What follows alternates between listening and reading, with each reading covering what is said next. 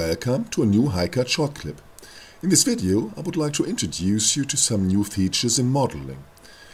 Let's start with the cam joint, which can now be started via the first plane in the context menu. Graphic symbols in the dialog provide a better understanding of the options. When processing cams, the bores can now be inserted offset.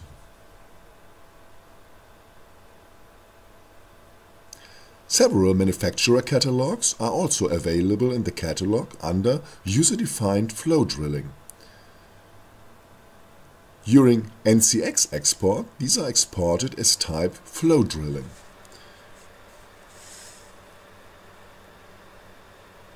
A highlight in Service Pack 1 is the new Move and Rotate via Planes function, which replaces Move and Rotate via points.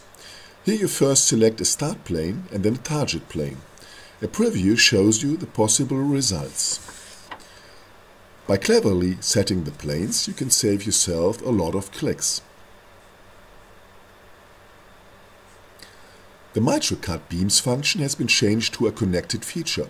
This means that the miter in the second beam is also recalculated and deleted. This has also optimized the calculation sequence when updating the assembly.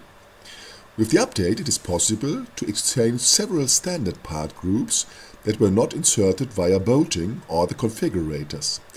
This means that the same standard part types, for example screws, can be exchanged together. There has been a small improvement in the search for functions in formulas. The functions have been consolidated so that now only occur once and are better grouped by name.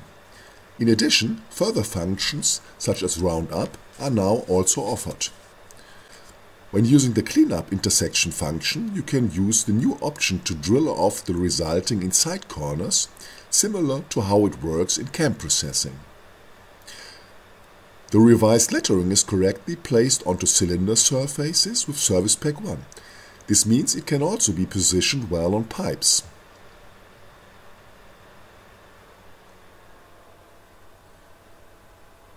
HiCAD now also calculates the surface from the development contour and the rectangular surface of the development for steel plates if the two options are activated in the configuration.